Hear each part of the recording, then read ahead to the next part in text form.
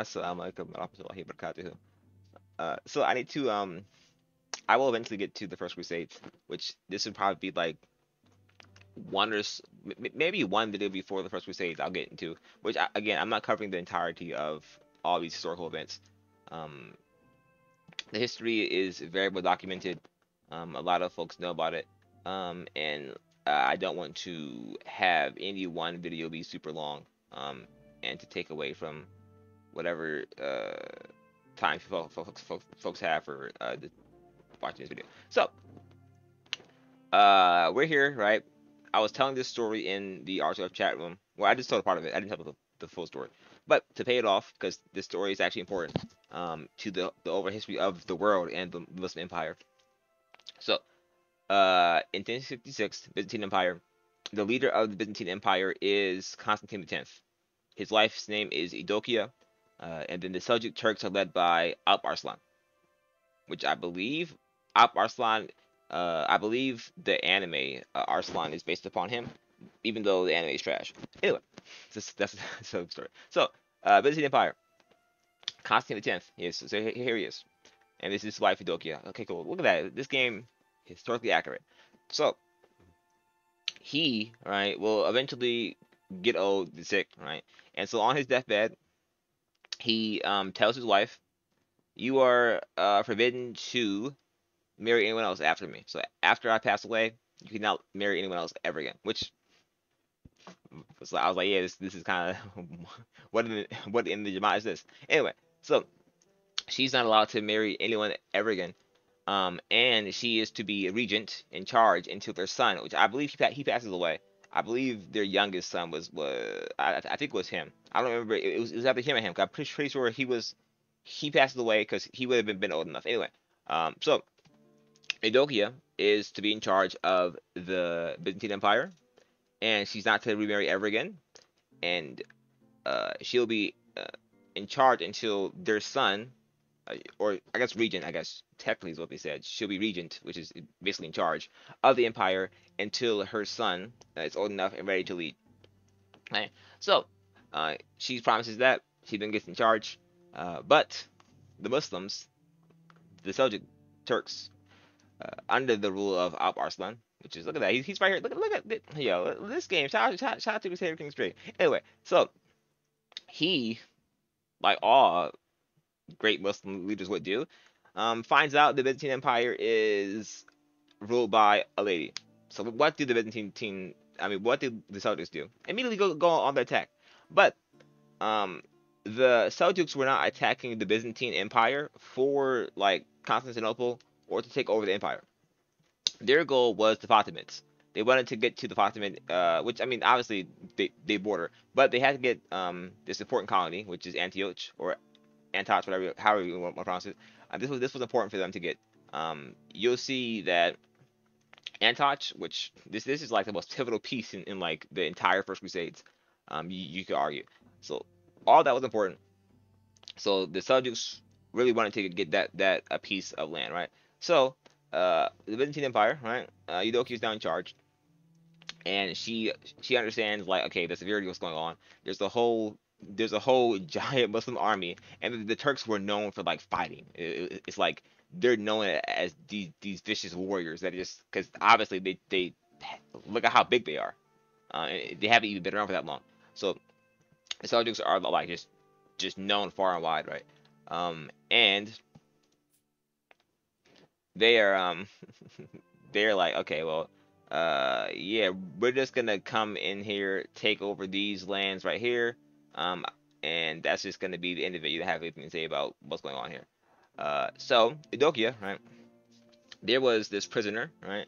It was this prisoner named Romanos the Fourth, and he was imprisoned. Some reports say that he was imprisoned because Eudokia and him had a past, and Constantine was like, "Yeah, nah, I can't be having this dude around. I'm just fully nilly, and he and my wife have a past." So he got imprisoned. Others say it's because he was like a criminal, but anyway, Miles the Tenth is known as this genius strategist, war like leader type of dude, right? So Eudokia comes to him in prison, and Romanos is about to be like just killed. He's about to be executed. I believe he was going to be beheaded or hung, one of the two. And she comes to him with obviously an offer he couldn't refuse. The offer was, you get to marry me, right? So you marry me, Eudokia, the empress of the Byzantine Empire. You then become emperor. You are freed, and you can go to war and you fight off the Seljuks. And if you beat the Seljuks, then you are crowned in etched in glory history.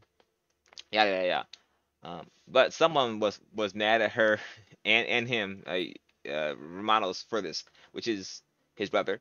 His brother obviously was like, listen, I should be king, if anything. I don't know, like, how y'all let this lady be in charge over me, and to have this criminal in charge over me as well. But nah, I should be in charge. But despite that, Romanos is like, yeah, okay, I don't care. I have a whole war to fight.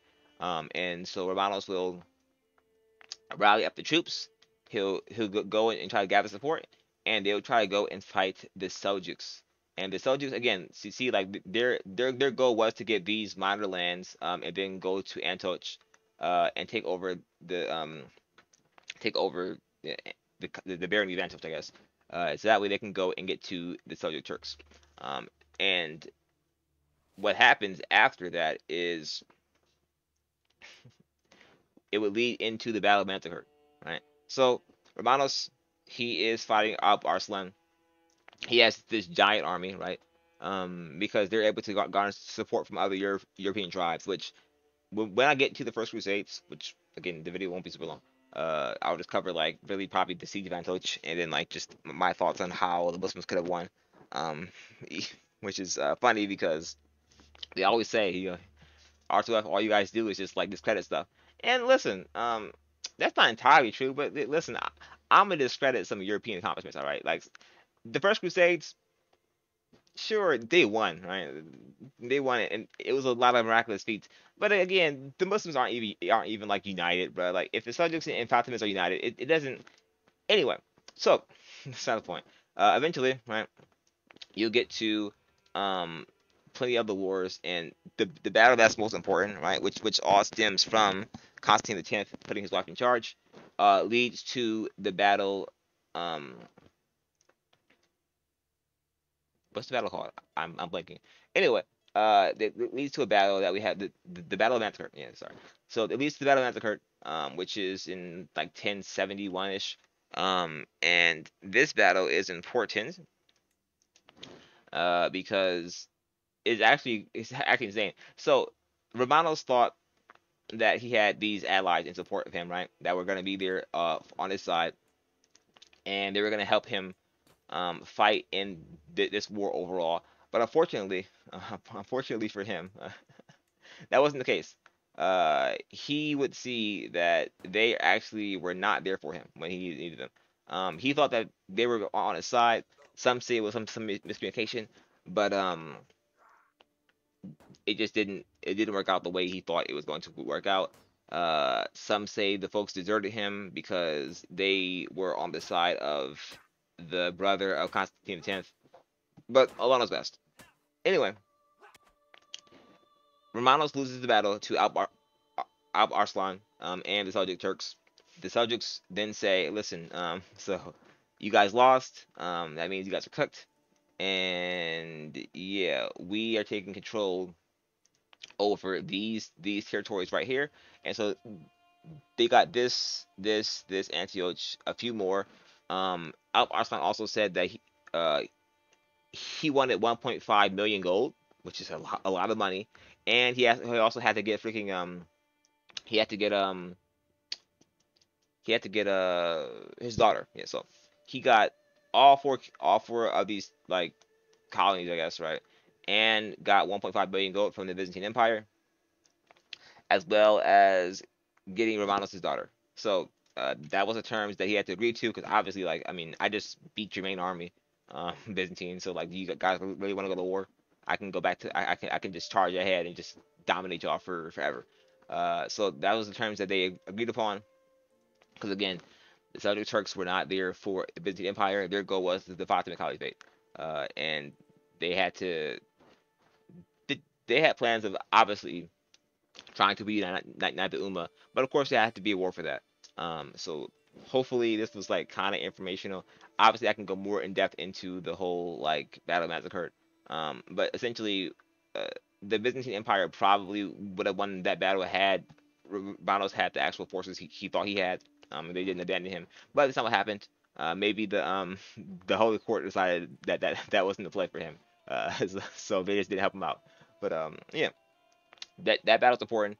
The Muslims didn't have control of Antioch, or Antoch, and this will lead us right into the First Crusades, which happens in 1098. And so I will cover that right after this video. I have like time before I have to go to work, so I will cover that right after this video. The importance of Antioch, and how those things transpired and how the First Crusade started. Which, yeah, cool. Assalamu alaikum.